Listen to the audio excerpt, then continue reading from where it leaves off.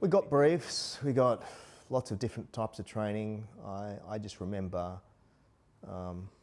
lots of it was specific to that theatre, lots of it was just in case, you know, we had, you know, I remember fumbling around with my gas mask and the canisters, you know, even preparing for that sort of threat of NBC warfare.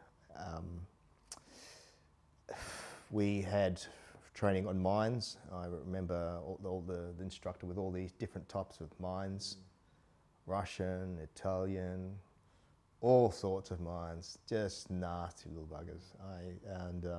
That was a big thing that was impressed upon us, because the place is just littered with them.